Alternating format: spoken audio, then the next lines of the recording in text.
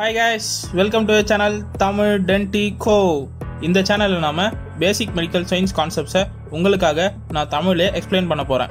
இன்னைக்கு நாம என்ன டாபிக் பார்க்க போறோம்னா அல்சர் பத்தின ஒரு சில பேசிக்ஸ் தான் இப்போ நாம பார்க்க போறோம்.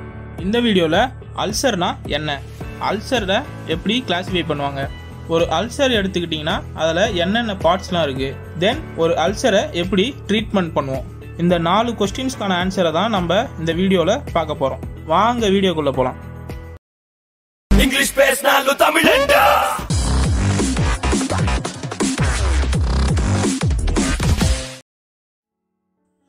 அல்சர், அல்சரை எ டைப் ஆஃப் ஊண்டுன்னு சொல்லுவாங்க. ஊண்ட் அப்படின்னா தமிழில் காயம்னு அர்த்தம். இந்த ஊண்டை 2 டைப்ஸாக பிரிப்பாங்க, congenital wound and acquired wound. Acquired ஊண்டில் ஒரு டைப் தான் இந்த அல்சர். இந்த அல்சரை பற்றி தான் இப்போ நாம் பார்க்க போகிறோம். அல்சர்னோடனே காமனாக உங்களுக்கு இந்த ஸ்டொமக்கில் வர பெப்டிக் அல்சர் தான் ஞாபகம் வரும். ஆனால் அந்த பெப்டிக் அல்சர் மட்டும் அல்சர் கிடையாது, பல வகையான அல்சர்ஸ் இருக்கு. இந்த அல்சர்னா என்ன?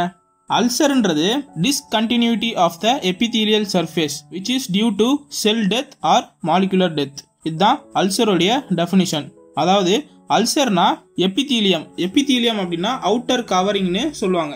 இந்த அவுட்டர் கவரிங்ல எங்கேயாச்சும் டிஸ்கண்டினியூட்டி ஆச்சுன்னா, அதாவது அந்த அவுட்டர் கவரிங் கண்டினியூவா இருக்கும், அதுல எங்கேயாச்சும் டிஸ்கண்டினியூட்டி ஆச்சுன்னா அதை அல்சர்னு சொல்லுவாங்க. ஃபார் எக்ஸாம்பிள், இப்போ நம்ம கையில கத்தியில கிழிச்சுக்கிட்டோம் அப்படின்னா அந்த இடத்துல இந்த கையில இருக்க ஸ்கின்ன்றது ஒரு எபித்தீலியம். இந்த எபித்தீலியம் இப்போ டிஸ்கண்டினியூ ஆயிடுச்சு, இது அல்சரான்ற டவுட் உங்களுக்கு வரலாம்.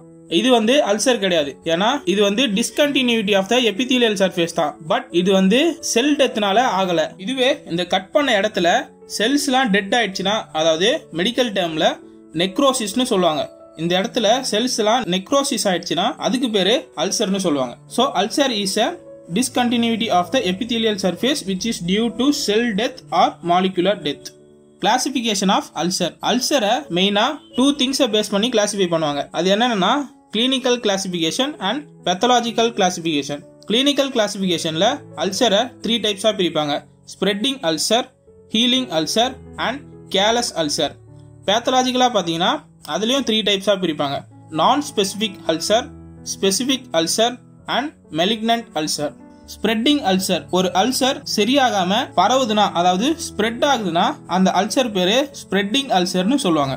இதுவே ஒரு அல்சர் சரியாகுது, அதாவது ஹீல் ஆகுதுன்னா அந்த அல்சரை ஹீலிங் அல்சர்னு சொல்லுவாங்க. அண்ட் ஒரு அல்சர்ல கேலஸ் ஃபார்மேஷன் நீங்க பாத்தீங்கன்னா அதை கேலஸ் அல்சர்னு சொல்லுவாங்க.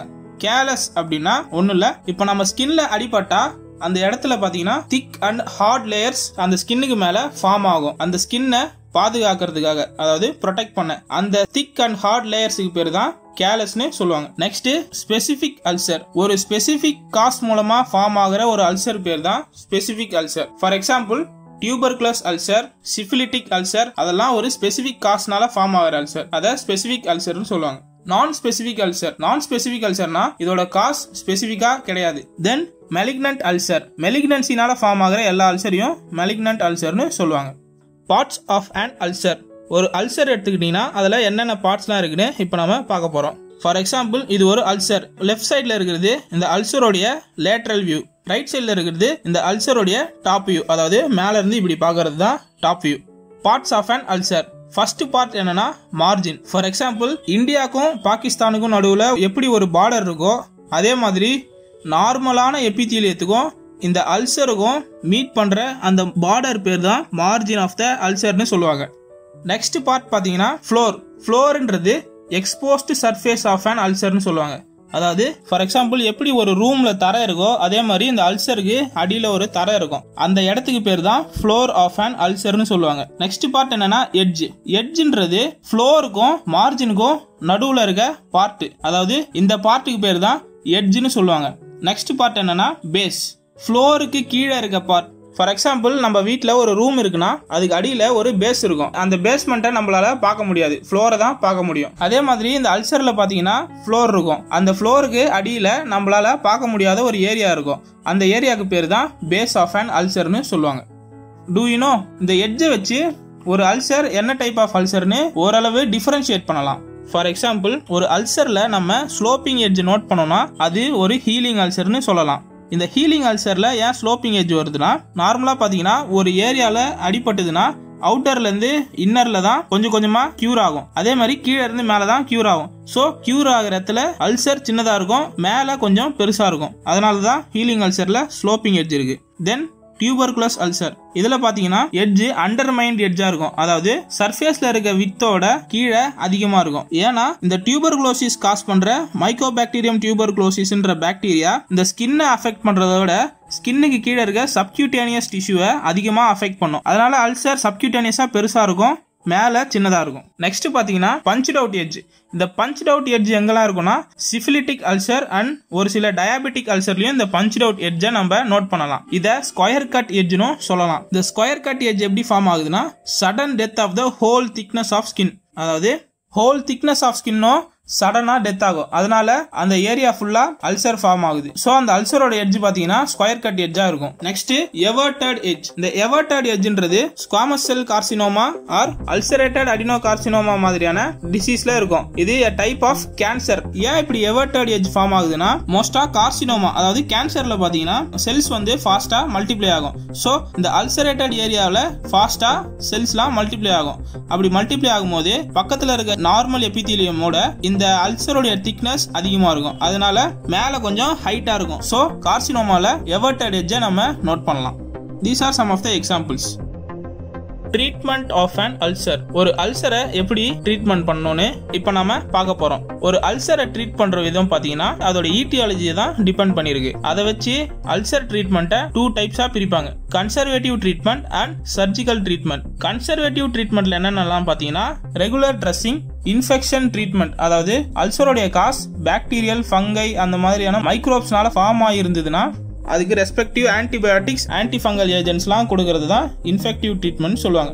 Next steroids therapy. Steroids use பண்ணி அல்சரை ட்ரீட் பண்றது ஸ்டீராய்ட் தெரப்பி. தென் இந்த கன்சர்வேட்டிவ் ட்ரீட்மெண்ட்ல அந்த பேஷண்ட்க்கு ஒருவேளை ஹைப்பர் டென்ஷனோ இல்ல டயபிட்டிஸோ இருந்தா அதையும் மெயின்டைன் பண்ணணும். அதர் ட்ரீட்மெண்ட்ஸ்லாம் என்னன்னு பாத்தீங்கன்னா கம்ப்ரெஷன் பேண்டேஜ். அதாவது இது ஒரு டைப் ஆஃப் பேண்டேஜ். இந்த பேண்டேஜ் எதுக்குன்னா அந்த அல்சரான ஏரியாவில் என்விரான்மெண்ட்ல இருந்து எந்த மைக்ரோ ஆர்கானிசம்ஸும் அந்த அல்சர் வழியா போய் இன்ஃபெக்ட் ஆகாம இருக்கிறதுக்கும் அந்த அல்சருக்கு நல்ல பிளட் சப்ளை கொடுக்கறதுக்கும் இந்த கம்ப்ரெஷன் பேண்டேஜ் யூஸ் பண்ணுவாங்க. And tropical anti microbial ஏஜென்ட்ஸும் use பண்ணுவாங்க to prevent the entry of micro organism. இதெல்லாம் some of the conservative treatment.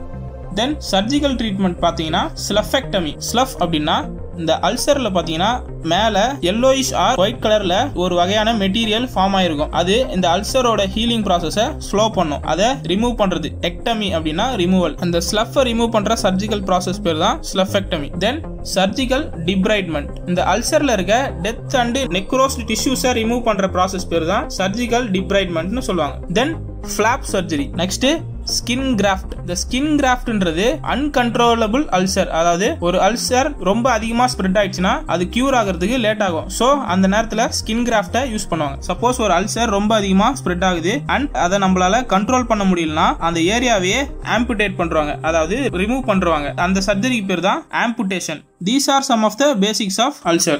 Thanks for watching guys. உங்களுக்கு எந்த டாபிக்ல வீடியோ வேணாலும் கீழே இருக்க கமெண்ட் செக்ஷன்ல மென்ஷன் பண்ணுங்க. இந்த வீடியோ உங்களுக்கு யூஸ்ஃபுல்லா இருந்ததுன்னா உங்க ஃப்ரெண்ட்ஸ்க்கும் ஷேர் பண்ணுங்க. அண்ட் இந்த மாதிரி வீடியோஸ் மூலமா பல விஷயங்களை கத்துக்கணும்னா நம்ம சேனலுக்கு சப்ஸ்கிரைப் பண்ணிடுங்க.